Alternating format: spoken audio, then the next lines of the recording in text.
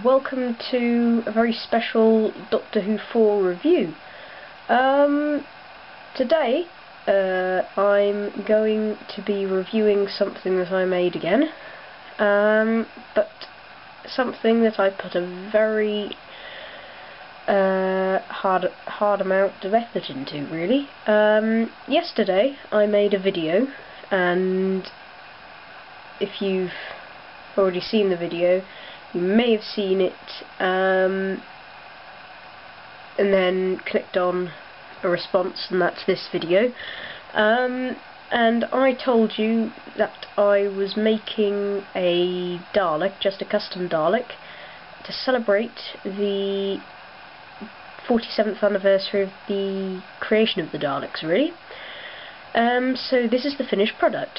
And I'm just going to talk a bit over what it looks like and what it's made out of, really.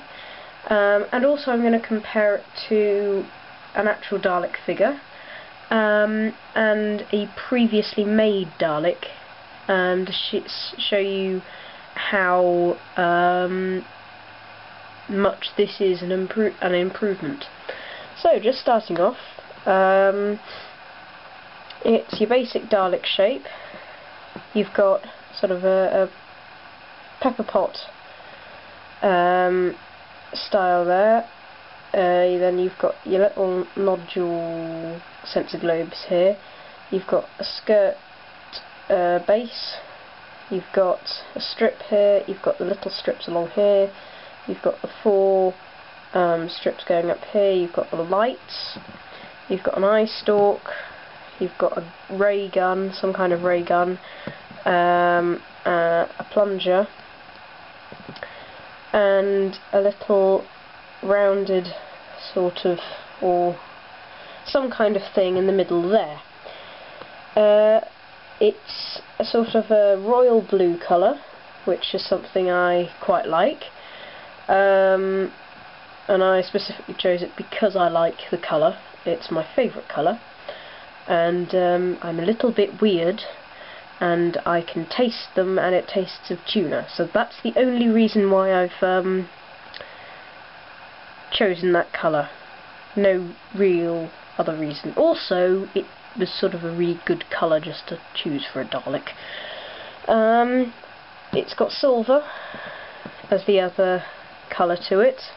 And that's it. There's no other colour apart from the black, obviously, just for the lights and the ice on the eye stalk and the gun. No, sorry, the plunger.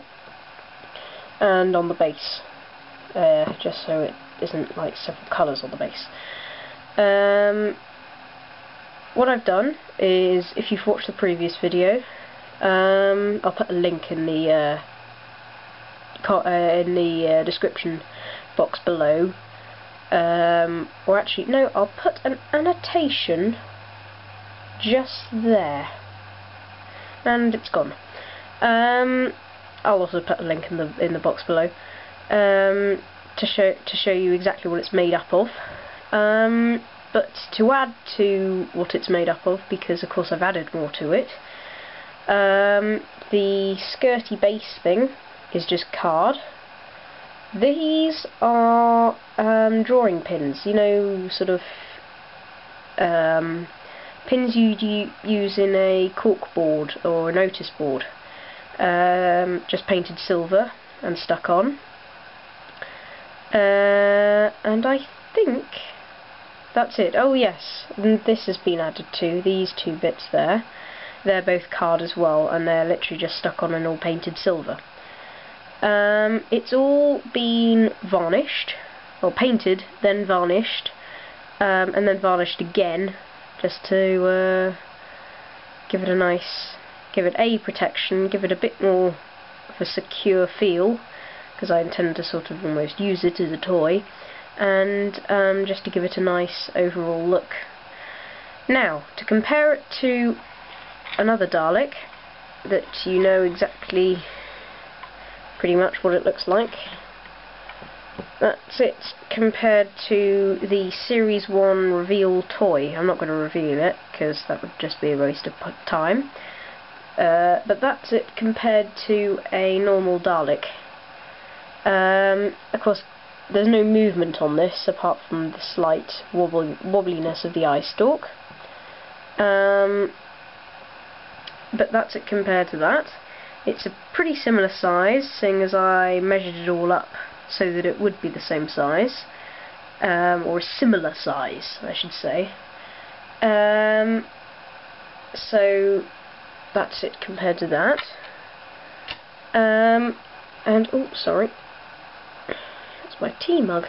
You've seen my tea mug. And to compare it to something I made around 2 years ago, which I thought at the time was absolutely brilliant. It's that Dalek there, yeah. Not quite as classy. Yeah. That's not a very good Dalek. You can see how much my building has improved over about 2 years. Sorry, if you're seeing any wobbles on the screen, it's because I've got this on my music stand and it's really, really wobbly. That's the whole point of them, isn't it? If you play anything. And sorry, just to compare it, I thought it would look quite cool. Sorry, excuse me. Sorry. Just a minute. There we are. Oh, whoa. See, they are wobbly, aren't they? There's it compared to the 4th Doctor. Oh, that's quite cool. So yes, it's quite a colourful Dalek. And I've decided to make this a custom Supreme 1970s, like sort of early 70s Dalek. So that's my custom Dalek figure. Next to the Doctor. Hang on.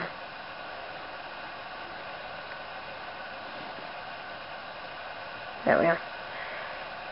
And he's a good size compared to figures and other Daleks, which is quite cool. So, just summing off then, if you'd like